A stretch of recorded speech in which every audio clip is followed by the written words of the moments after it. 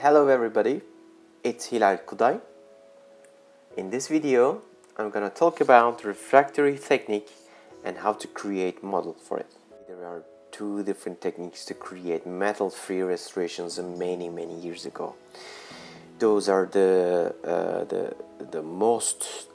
mostly used and they still exist nowadays. The techniques which is called the refractory and platinum foil technique. Also call it feldspathic technique, because at that moment, at that time, before I was born actually, only the ceramic on the market was the feldspathic ceramics. It's created out of feldspar. And today we are using also fluorapatite ceramics, which is also very nice, which we have very good result on the refractory technique too. Refractory rocks because it's unbeatable and it's a unique material because you can start with different color, different opacity options at the same firing procedure.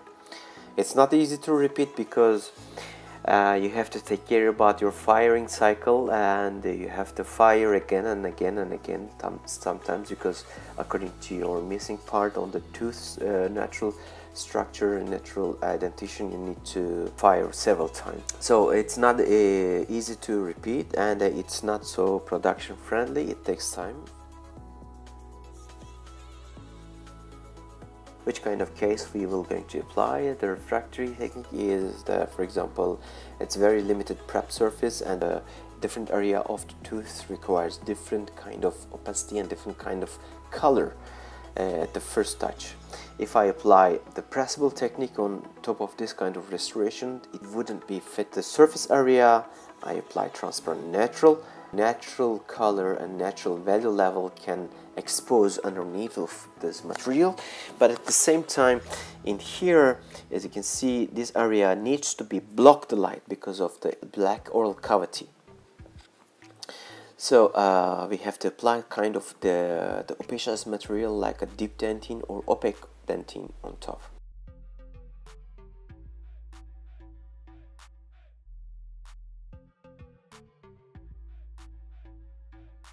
As soon as you apply your ceramic, you will going to realize that the refractory model absorbs lots of water. For that reason, you have to humidate your model with distilled water by just applying your model inside of the water. If you saw bubbles coming out of your model, you have to wait until it stops. So the production information is very important from the refractory material. I don't know which material you would choose for it. You can buy from Bego, for example. Those materials specially created for the refractory technique, which is low shrinkage capability. So this is the first fire. Just after the firing, as you can see, the surface quality is very nice because I cooked this material in the good condition. Means you have to increase your regular temperature. For example, Emax cooks on the 750 Celsius, and I increase at the 20 degree more. So let's talk about the refractory model, because it's this is the important part for the refractory creation. The main topic is how to create your refractory model. Sometimes it's called carrot model, sometimes it's called alveolar model, sometimes it's called Geller, because Willy Geller was the first generation, one of the first generation dental technician who used this technique with kind of his own creation way on the model. So this is the model. You can apply some gingival mask to achieve nice the insertion direction, and you can protect the pupil area because plaster can be broken. So basically your die needs to go in and out without any problem, but your die shouldn't rotate inside of the plaster dies. So for that reason, we create some unrotative part on both sides, mesially and distally. And then this is the risky part for the plaster models. If you do the model out of plaster, the base model I mean, out of plaster, you have to take care of this part because it can be broken while you are removing your dies. So this is the pain on your neck. Instead of making your antirotative part low, I highly recommend you to make it high, because when you do it, the negative side going to be added on the plaster side, because we are going to pour the plaster on top of the ditched dies model. So let's talk about the process. This is the first impression, and then this is how I remove the impression. When you remove the impression, you have to take care about the remainings. Just investigate your model. If there is silicone pieces on the model, you have to remove them gently under the microscope. I highly recommend you to use the microscope.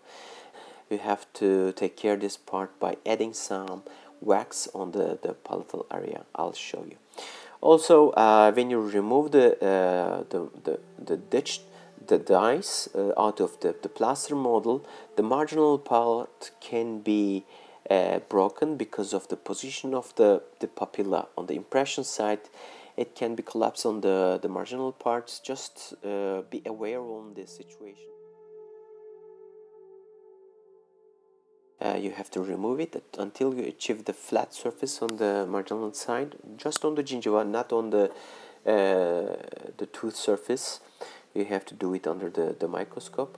And then, as I said to you, we apply some wax behind the tooth to be sure our model going to go out from the silicone when we pour with the plaster without any problem, without any damage. So this is my second the plaster pouring on my first duplication. I marked the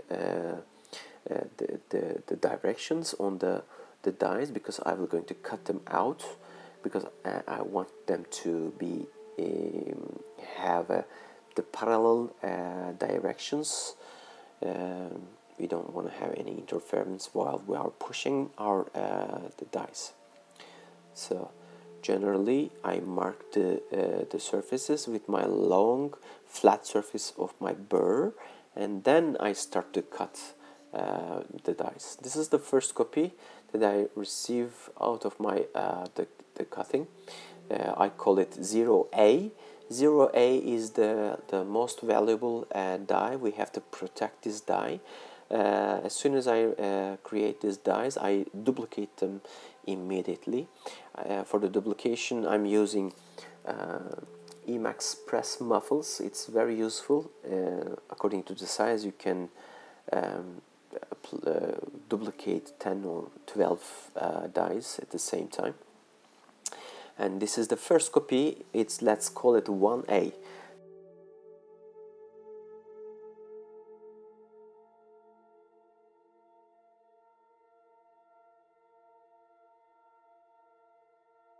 I do not recommend you to duplicate these dies or with refractory, because we need something for cementing. It means cement gap in between the restoration and dies. For that reason, I'm going to use 1A to duplicate it again to produce my refractory based dies. So I pour it again the second time. My first duplication from my 0A, because of the creation of my base model. I'll explain later. First of all, as you can see, I duplicate, I apply the die spacer on 1A on the restoration side, and on the 2A on the ditched surface side, on the shaft side, because I wanted to have a little bit more gap in between my base model and my dies to use these dies in and out without any problem. Again, then I copy my 1A, which is already die spacer used on the plaster die. So I duplicate them again to achieve refractory die, which I'm going to apply my ceramic on. It's already die spacer material is applied on the surface. What happened if I apply dye spacer on my refractory dye? It's going to be burned out in the furnace because of it's not resistant material. So I apply the dye spacer on the 1A and duplicate it again, and I pour this duplication with the refractory, and you're going to receive nice refractory dyes with dye spacer. So I'm going to place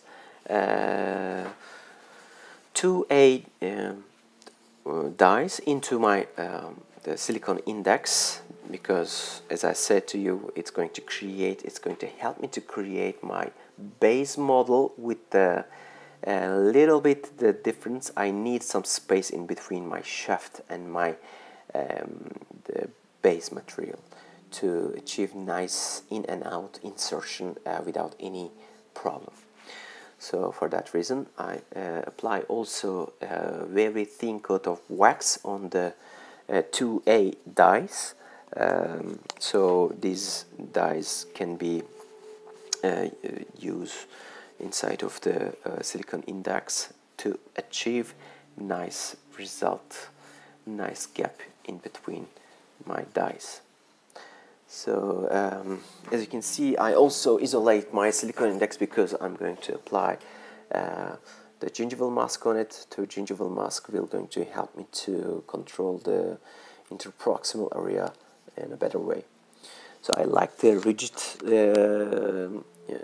the silicon mask on the plaster model, because I can shape it with my burr and I can use it the negative side of my gingival mask for my shaping my black triangle area to remove this black triangle area. So this is the gingival mask. I shaped the gingival mask again and put it in place because well, think about the negative side of the effect. When you place the gingival mask, I want them to hold in place without any movement. It should be as rigid as possible. For that reason, I create some step in between palatal side and the labial side. Those are my dyes and my silicone index. As you can see, I put the plaster inside, and then this is the relation in between my the plaster model and dyes. Oh, yeah, the relation is very nice. It's very nice. This is the relation that I like to see on my model always and always. So you can use this technique if you have a different kind of variation that you need to have on your cases. For example, if you have an implant supported restoration and the veneer, you can use this kind of silicone index with the gingival mask on top. Yep, these masks hold in place without any problem.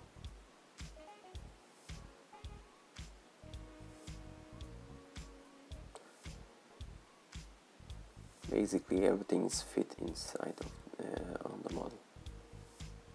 So I can start working on my refractory dyes. One thing it's very important, how to cook your ceramic on the refractory dyes is very important. Basically, you have to increase your temperature at least 20 degrees higher. If you put your dyes on the bottom of your the firing cycle muffle, you have to increase maybe 30, maybe 40 degrees more to cook the ceramic properly. As you can see on the screen, there is a different veneering. The first wash firing procedure exists. You can use some add-on materials, which means low fusing ceramic to cook 720. This is another option. You have to glaze the refractory dye surface first, then you have to apply your ceramic on top because of the protection of the with the porosity. It can be created from the refractory dye material, or you can use dentine, only the dentine on the surface, to just increase 10 degree more, to achieve more a little bit the melted version of your ceramic. It's like a little bit over glazed version or overcooked version of your ceramic application. If you apply a very thin layer of ceramic, it's going to help you to protect the restoration while you are cooking on the refractory dye. This is also important. You have to follow kind of project. The project needs to be created by WhatsApp or by mockup or digitally. So then you have to be sure you are going to have less pain on your neck, and you will going to use your creation as much as possible. Thank you for your attention.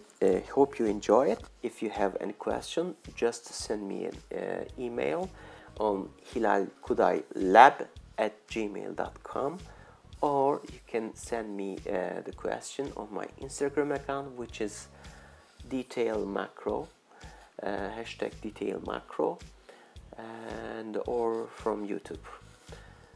Take care of yourself, stay safe, bye.